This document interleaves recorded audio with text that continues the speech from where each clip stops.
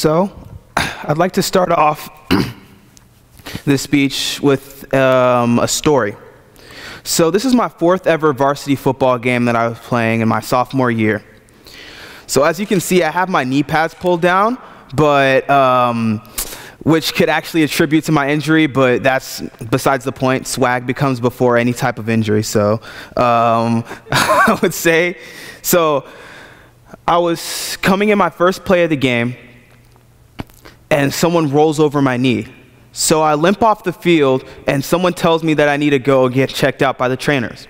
So I sit on the ledge, and they stretch out my knee a little bit. And once they stretch out my knee, the trainer passed me on the back and tells me, "You're okay. So let me talk to your dad real quick." So he says something to my dad, and I could see his face. I can see his smile just completely diminish. And I was like, what did he say to my dad? So I go and crutch over to my dad, and I was like, "Yo, Dad, what did he say to me?" And he said, "You tore your meniscus." I tore my meniscus? What do you mean I tore my meniscus? He said I was okay. So I go back, and at this point, I'm completely destroyed. I knew I was going to have to be out for a long amount of time to get my physical health in the right space. But what wasn't said at that moment was my mental health and how this would affect my mental health. Now, from every single athlete, from the Michael Phelpses to the high school swimmers, lives passion, determination, and perseverance. These things live inside of every single athlete, as I just said. And with all of these things, with this being said, mental health can really take a toll on each athlete, as they must perform at a high level. So why is it that athletes can't take days, weeks, or even a year off for them to get their mental health in the right space, the same way they would for a physical injury? Now, it's said over here that 33% of college athletes and 35% of pro athletes, per Athletes for Hope, have said that they have dealt with some sort of mental illness in their career. Now, to compare, 26% of Americans have reported that they have dealt with some sort of mental health problem. Let that sink in. This is a 9% increase. And why is this? Well, this can be attributed to the fact that athletes must perform at such a high level for such a long time. Okay?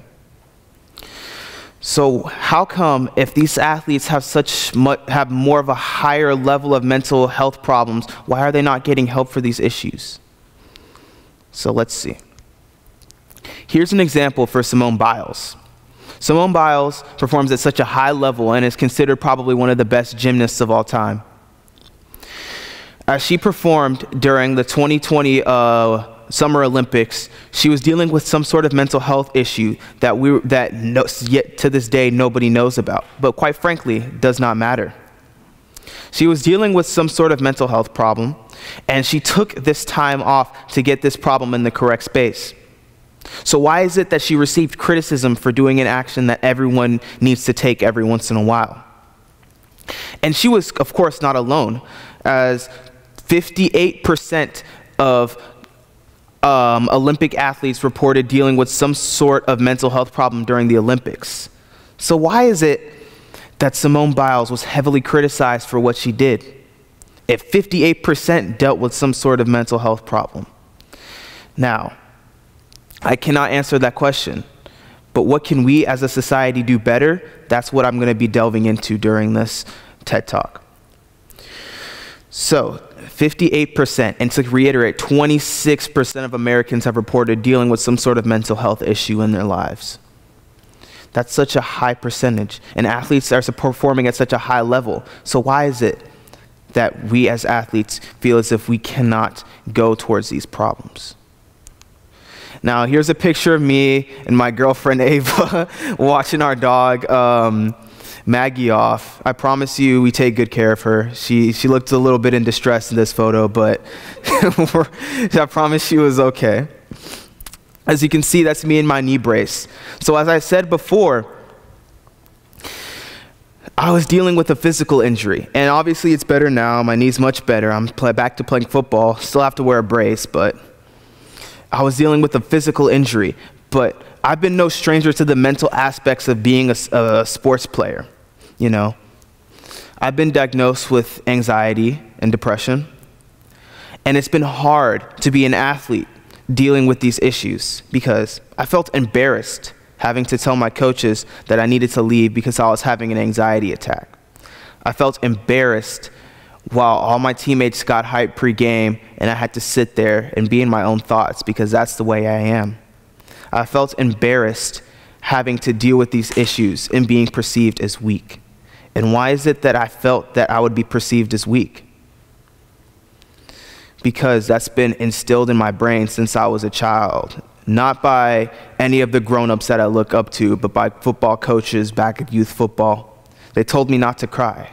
They told me to not be a wussy. They told me to be a man. This instills this thought process in athletes' brains that they can't get help for their issues, which was sadly shown by the cases of Katie Myers and Morgan Rogers. These were two NCAA athletes who tragically took their lives because they felt as if they could not get proper help for the issues that they were dealing with, which is incredibly sad. And I'm not alone myself. 32% of high school athletes have dealt with some form of mental health illnesses as per Ohio University. And to compare again, 26% of the population deals with these issues. So what can we do as a society?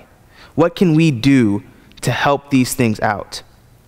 Well, first off, at the administration's level, we can have coaches and trainers deal with these things better and have them deal with these things by talking to mental health experts and getting themselves on the right track so that they can help deal with these athletes whenever they're in crisis. Because coaches came into this profession for one thing and one thing only, because they're trying to make these athletes have a better life. And they know that some of these athletes do not have the same opportunities that other people do. And since they deal with these issues, they want to help them out. So let's help them help us. And what can we do as teammates? Well, we can talk to our teammates about these issues. If any of these, if you know any of your teammates who have dealt with mental health problems, you can just think about it yourself. They don't really talk about it as much. So what can we do to help these things out? We can have little group conversations about said things and talk about these mental health problems that we have and things that we can relate to, so that these different mental health problems can be expelled from our brains, because we know that we need support in order to get these thoughts out of our brains. So what can you guys do as a crowd? Well, I know most of y'all are parents, teachers, coaches, fans of sports. So what can y'all do? Now at the youth level, first off, you don't have to pull a knife out in the middle of a youth football game, because I've seen it happen before and it's not pretty, because you're going to get dragged away in cuffs. So first, you can start off by not doing that. Second off, what you can do is not instill these harmful thoughts that can hurt people's brains as they're quickly developing as they're children. Things like not to cry or to have no regard for people as a whole. That is something that you cannot instill in a child's brain, because they're developing and they're looking up at you. They're looking up to you and looking up at you physically, because, you know, they're shorter. But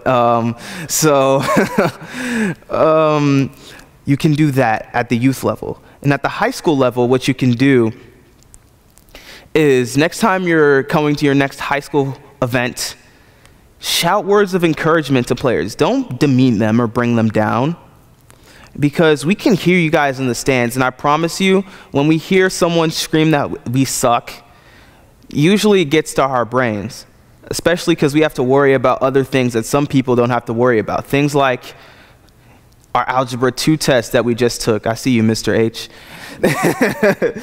Because, you know, that's some things that we have to worry about. So what can we do at the collegiate level or the professional level? If you don't have anything nice to say, just don't say anything at all. Because at the end of the day, athletes are people too. And they need support just like everyone else. So you can support them by shooting them a tweet, letting them know that they're all good, letting them know that we'll be there for them. Because although professional athletes get paid the big bucks to do it, they need support just like everybody else. So in conclusion, frankly, be nice to everyone, but especially your athletes. Make sure to shout them words of encouragement and make sure that we can get help. Because not getting help for your mental issues can be one of the biggest causes of death in America. So, what can we do as a crowd? We can be nice to other people. Worry about what we say, and just in conclusion, be better people at all, and be more open to mental health issues, because it's a new concept. It's not a new concept whatsoever, but it's a new concept to the public because we're just now becoming more comfortable with talking about these things. So I wanted to push these boundaries today. I wanted to make some of y'all a little bit uncomfortable because, you know, it's okay to be uncomfortable sometimes. And we put ourselves in positions where we need to be a little bit uncomfortable and talk about uncomfortable topics so that we can make these things comfortable. I've always wanted to say this actually, so thank y'all for coming to my TED Talk.